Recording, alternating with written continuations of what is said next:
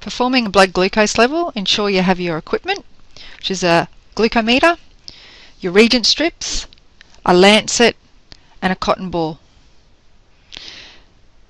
Place the reagent strip into the glucometer as indicated at the bottom of the machine. There's a space for this to occur, like so.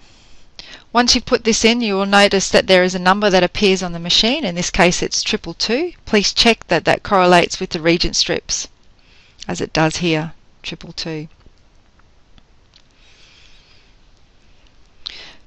Have a look at your patient's fingers.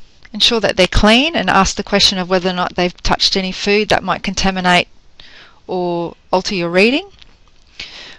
When pricking the patient's finger with the lancet, you always want to go on the distal end of the finger, not onto the pads of the finger, as this is where the sensitive areas are. Ensure your machine is ready to go, as here you can see the droplet of blood indicator requesting that we're ready to proceed with a blood sample. Place the lancet over the finger that your patient usually will request, which in this instance is here. On the outside of the finger, away from the finger pad, you place the lancet and push gently into the patient's finger, and a blood bleb would appear.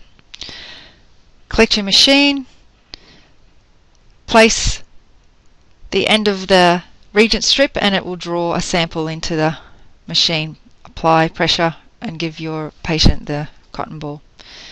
And here we'll see the reading, 5.4. Documentation.